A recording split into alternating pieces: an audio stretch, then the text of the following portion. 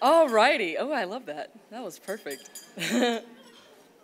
Okay, so I'm going to get started with our final session. All right, so our final session focuses on the media under the topic, News We Can Use. 3 experts will enlighten us about the state of the media in Kansas and nationwide. Our speakers are Jason Probst, a current member of the Kansas House of Representatives for the 102nd District in Hutchinson. Woohoo!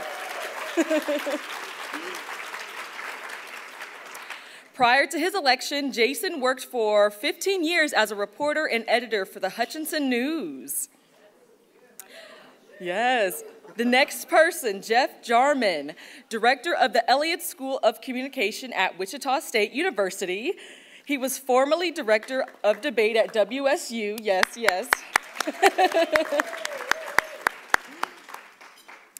His interests lie in the influence of political debates and fact-checking for an informed public. And last but not least, Tom Shine, KMUW News and and Public Affairs Director. He will replace Jim McLean today, so that's pretty amazing, but sad at the same time. Tom is a highly qualified newsman, having spent 37 years at the Wichita Eagle in various reporting and editing roles.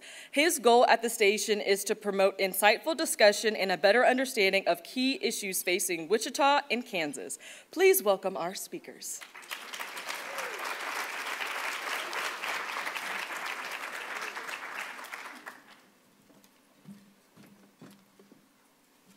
Well, I want to start off by saying that I'm really glad you did the dance routine beforehand. That's a good icebreaker. But we were discussing up here that it's probably not the best place to be the last thing before happy hour. So we'll get to working on that, speed through this. The slides, we were having some technical difficulties with video, but I think we're good now.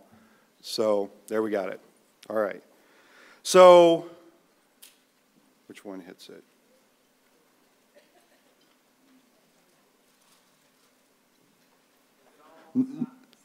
Nobody showed me how to use this. Is it this one? Oh, wait, that was the wrong button.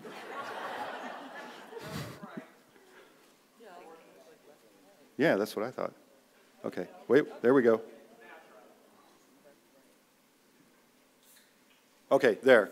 I was doing it. Oh, I'm holding it upside down. That's the thing. Okay, got it. All right, so just a real quick thing. I'm Jason Probst. I worked for the Hutch News for 15 years.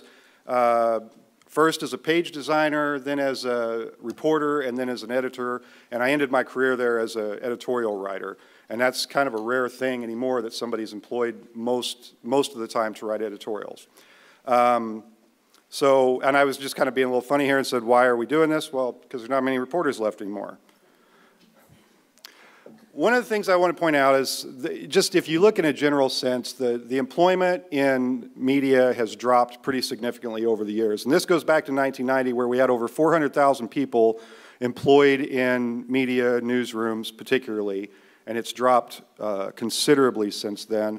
This goes to 2016, so it's probably gotten worse. In fact, I know it has, because there was actually, even my former employer, they took some voluntary buyouts just this week. Every year it seems this is, we're seeing fewer and fewer working journalists. And there's a number of reasons for that, and for years people have been trying to figure out why, and there are a lot of reasons.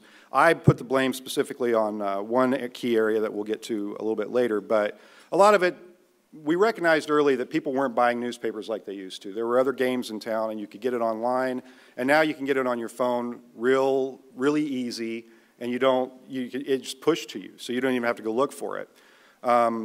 There's also that it became a very attractive, some of these mid-sized papers became very attractive to investors, to hedge funds basically. We have polarization, which has actually created kind of profitable media opportunities, but only if you've sliced up opinion into very small portions. And then social media has eroded this. And I watched this at the Hutch News, and I saw this kind of sense of frustration come over myself and other people that work there, because the expectation was that we would share the news that we produced online, not just online, but on social media. And then I would start to see people, when we'd put a headline that would link back to a story, they would say, well, how come you're not giving us the whole story on Facebook? Well, because we don't make money on Facebook. Facebook makes money on Facebook. We don't.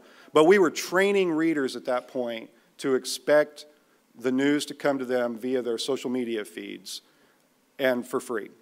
And then I put on here too, because I think this is a thing that we're kind of seeing in the industry, particularly in newspapers. It's the retail collapse, or what we're hearing termed the retail apocalypse. As big national retailers start to shrink, they have always been a primary advertiser for newspapers. I have it the right way this time. I just pulled a couple of headlines that I found nationally of what's going on. So you have, and I won't read them all, but you can look at any company. I'm probably going to pick on Gatehouse today because that's the company that bought my former employer, and I know more about that from a first-person view. But all over the country, McClatchy, Gannett, Tronc, which is the Chicago Tribune's reimagining of itself. These companies they have just been on a crusade, and it's a cost-cutting crusade, and it's an effort to just cut these newsrooms down to, in some cases, almost to nothing. I pulled this already, and I won't read all this, but I saw this headline from a column in Bloomberg, and I found it very interesting. Imagine if Gordon Gekko, do you remember that movie, Wall Street? If he bought news empires. And in some ways, that's what's happening. And like I said, I won't read the whole thing, but basically this is telling the story of Alden Global, which owns New Media News Group, which owned the Denver Post, Salt Lake City Tribune, some very big, some very reputable papers. And basically he laid out in this column that what they were doing is they were pulling money out of these newspaper groups and moving them into other investments that weren't performing all that well.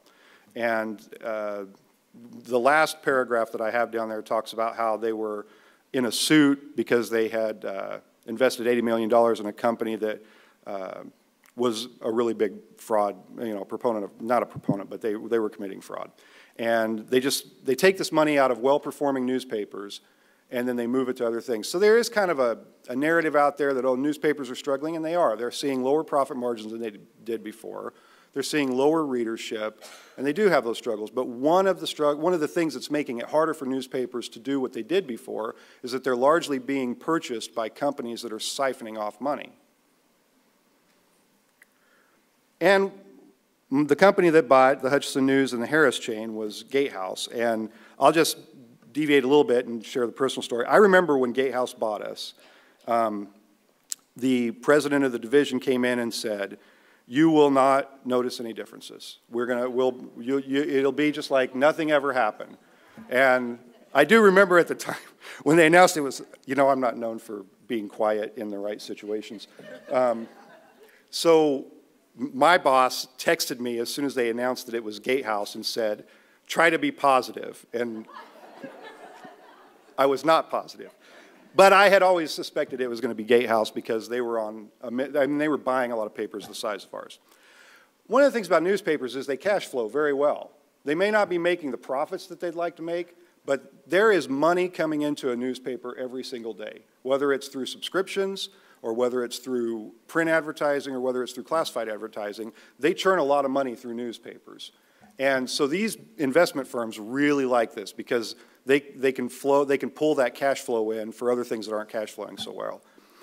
One thing Gatehouse does, and part of their overall strategy that I've seen, is that they really want to try to pull back in some of these national advertisers. So if they can sell their advertising regionally instead of community by community, they can pull in some of the advertisers and offer a bigger pool of readers and for their advertisers. So they'll do that. Before I left the Hutch News, I told some of the people that I was leaving behind that the news is no longer the product that we produce. Revenue is the product. News is simply the package that it's put in. It's like anything else that you buy. You buy the Coca-Cola, you don't buy the bottle it's in. But we were no longer the product. And that hadn't been the case before then. But it was very clearly, and if you watch it, you can see, it clearly is They come in with a heavy focus on how to leverage all of their assets to generate the most revenue. And news is just an unnecessary, or a necessary evil, I think, in their minds of what they have to perform.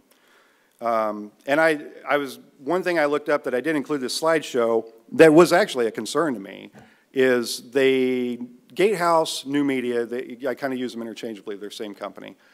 They just purchased an events planning company. So they specialize in doing like these tough mudders, you know, where you run and you cross over muddy holes and climb up wire fences and everything. And they purchased one of those. And the reason that concerned me is because we have like a recreation commission that puts on some things like that. And I can see a scenario where they get a company like that and they start to want to use that to put on events, and they use their media properties to promote the events, and they're very good at that. Make no mistake about it, companies like Gatehouse are very good at business. They're not very good at news, but they're very good at business. Am I holding it upside down again? Okay. This is where we had technical difficulty, so we'll see if this works out. But I wanted to say it's not just newspapers. There's a thing happening in TV too, and this was a video that's made the rounds before, and I wanted to put this out. If we can play it, we'll see if it works. Segment on your local news. We are extremely proud of the quality and proud of quality balanced journalism. We are concerned about the troubling trend of irresponsible investment. So you have your local news station is owned by Sinclair Broadcast Group. If you haven't, you've probably seen this preview mashup making the rounds on social media. This minute-long script, which fails to cite examples of irresponsible reporting, appears to echo President Trump's attacks on fake news.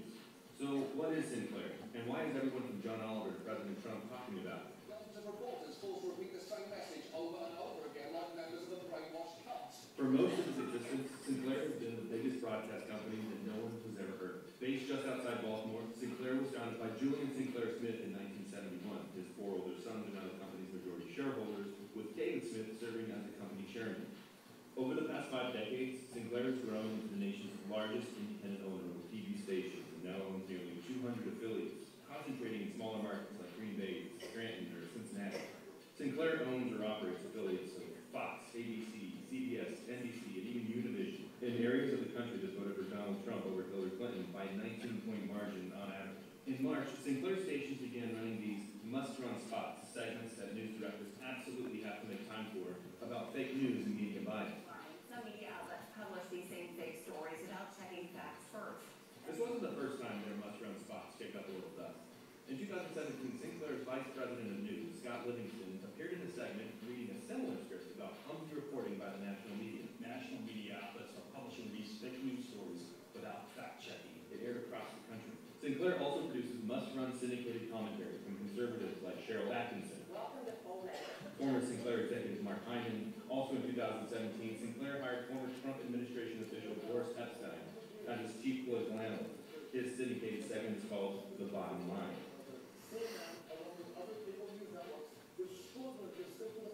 Sinclair has been criticized for supporting conservative causes.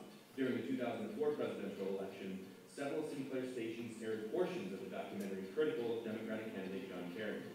And manipulate her briefs purely for the promotion of their own political agenda. During the 2016 presidential campaign, Sinclair stations in swing states landed 15 exclusive interviews with Donald Trump, I thought he was fantastic. including 11 during the final 3 months of the campaign. It also ran 10 interviews with his running mate Mike Pence. This compared to 5 interviews Sinclair stations aired with Democratic VP candidate Tim Kaine and 0 with Hillary Clinton. Sinclair maintains that it had no special arrangement with the Trump campaign, but it was reported that Jared Kushner, Trump's son-in-law and key advisor, told business executives that the campaign struck a deal with Sinclair to provide access and coverage, particularly in swing states. Livingston has denied such a deal ever existed. In 2017, Sinclair announced that it was buying the Tribune Media Company and its 42 local TV stations for $3.9 billion. This would give the media giant access to nearly 70% of the nation's TV households. Current FCC regulations cap the national audience that any single owner can reach at 39%. But FCC Chairman Ajit Pai, who was appointed by President Trump in early 2017, has indicated that he wants to loosen TV ownership rules. Sinclair refers to its fake news spots as a journalistic responsibility campaign, and has defended it by saying they were responding to the public's distrust in the news generally. and that they serve no political agenda. This is extremely dangerous to our democracy. This is extremely dangerous to our democracy. This is extremely dangerous to our democracy. This is extremely dangerous to our democracy. Okay. So that was a little longer than I intended, but I think it's an important illustration of kind of what's happening.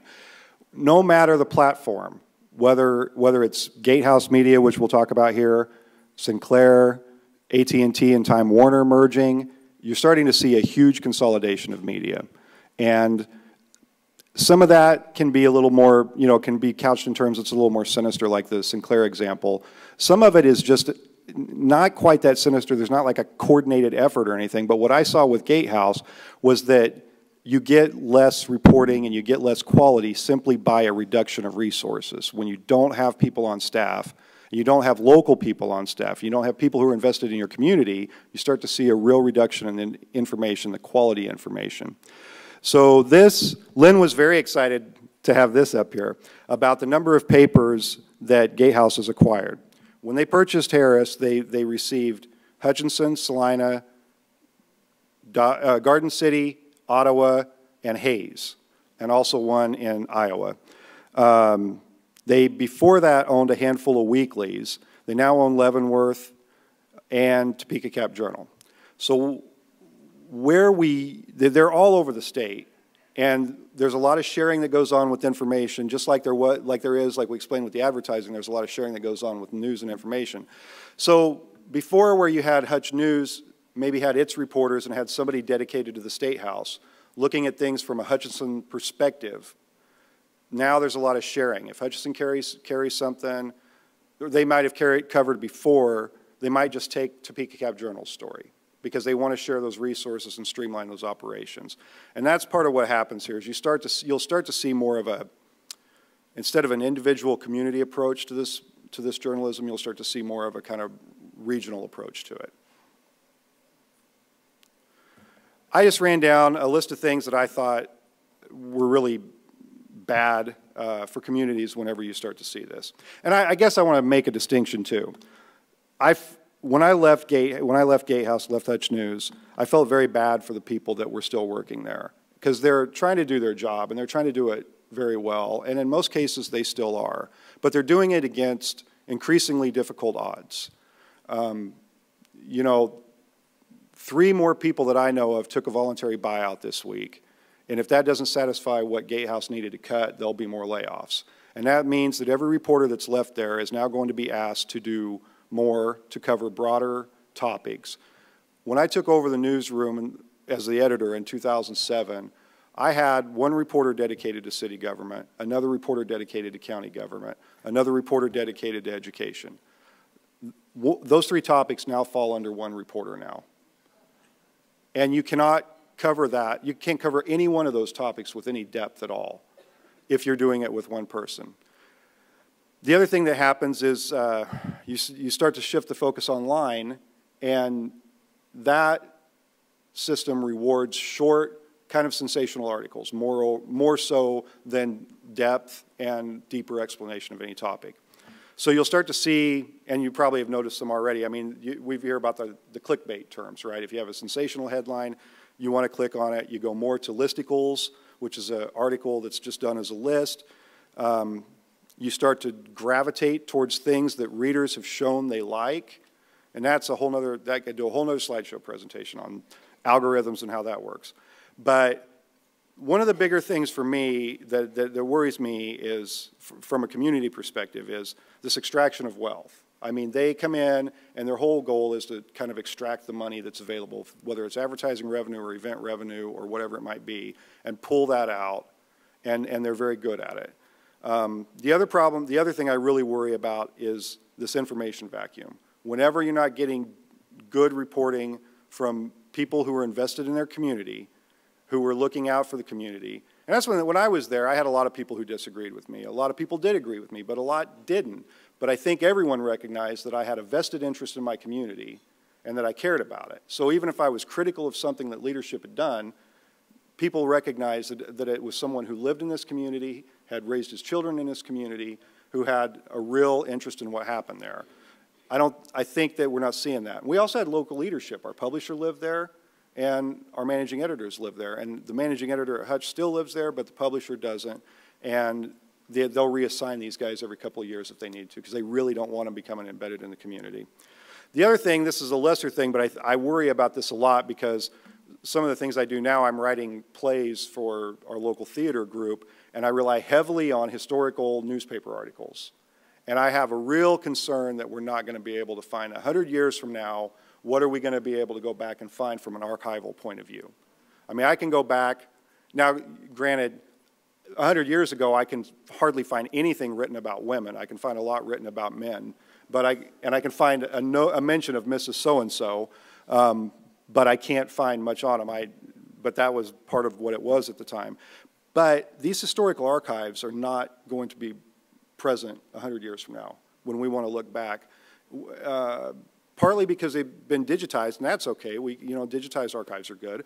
But just from the content perspective, we used to see ourselves, we would report things that we thought, it's marginally interesting, but it's a historical preservation of something that happened, and we need to keep that going. So I have a real worry about that. And then I'll see if this plays like it should. So what can we do? Is it going to play? Oh, wait. Oh, that's a laser. I don't know. Can you try to, is there a play button on there? Oh, okay. It's supposed to be a guy shrugging. I don't know. Yeah, there you go. A few years ago, right after Gatehouse bought the news, there was a group of us that talked about what could we do. We were really worried about what was happening with news coverage. We were worried because there were just layoffs happening one after another. And it's still happening, but it was happening at a breakneck pace then. And we got together and said, what can we do about this? And we couldn't find much that was really viable. I mean, we kind of put our brains together and couldn't come up with anything. There are some good examples, though, that give me hope. Some foundations, the healthcare foundations around the state, are recognizing that there's a need to finance some quality reporting, and they're doing that.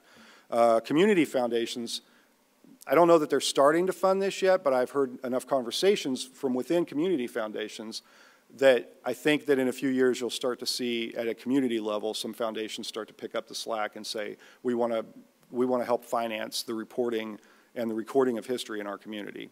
And then I'd be remiss if I didn't mention a friend of mine, Joey Young, who has targeted small papers, and he is on a buying spree.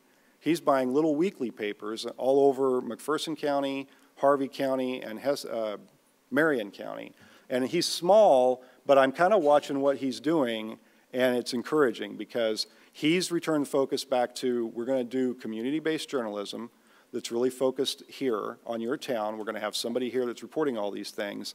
And the fact that he actually just purchased 3 more papers, and he acquired one in McPherson. So he's one of the few examples that I'm seeing that it's growing. As far as what you can do, I think there's a vacuum of information because the reporters aren't able to provide it. I think that you have to kind of watch for that, and if you're involved in things, and you can share those with the few reporters that are left, or if you can volunteer to write columns or editorials or op-ed pieces for your paper, I think that's helpful. One thing I can say is when they cut staff, they end up being starved for content, and they're particularly starved for local content. So if you have a voice and you're involved in things in your community and you know about them and you want to share that information, I think you can take that to the paper and they'll most likely run it because they really do need the content. Normally, I do this sort of presentation in a question and answer format, so I don't exactly know how to wrap it up. But I'll just probably should stop talking and let the other guys go. Thank you.